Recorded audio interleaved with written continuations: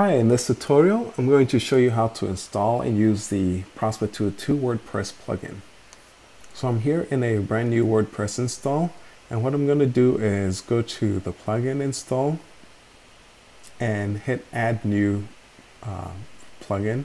And since the plugin is not in the plugin store, you're going to upload the plugin, and you should have already downloaded it. So I'm going to drag and drop this file in here and install it.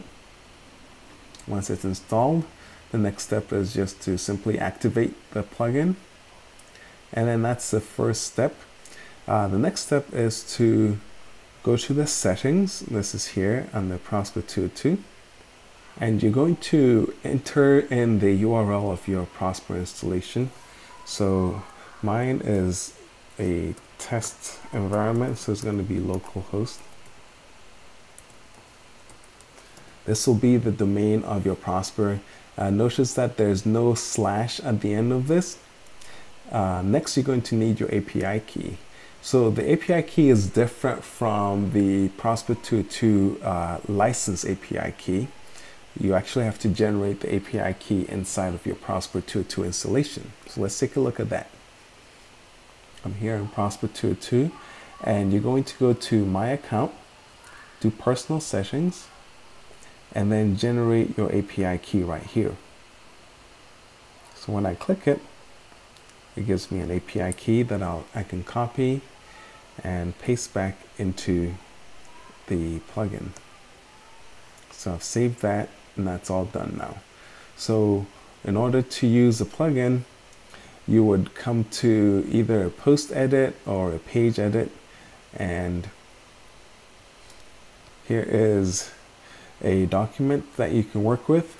And so, for example, the first thing that you want to do is add the landing page JavaScript. And this is the script that will trigger all the visits to the page. So I'll click that.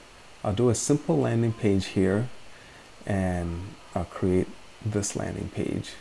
So I'll add the JavaScript shortcode, and you'll see that at the bottom it adds this to your template or your landing page.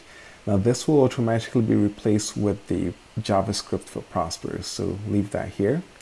And then when you want to link out to your offer, you'd add your outbound link.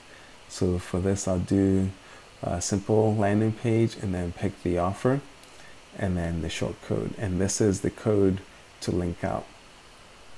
Then you can save your page and view it, and we'll see here's the link that goes out.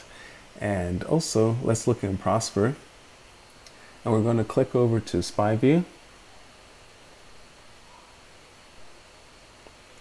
And watch this sub ID here, so 3912. I'll go to this page, refresh it, and we should have another click triggered here. And then when I go and actually click to the offer, I'll do it in a new tab so that we can watch it, and the sub ID has got the click going up. So everything's tracking. You don't have to manually do anything in your WordPress in order to track as a landing page and also add your outbound links to the landing page.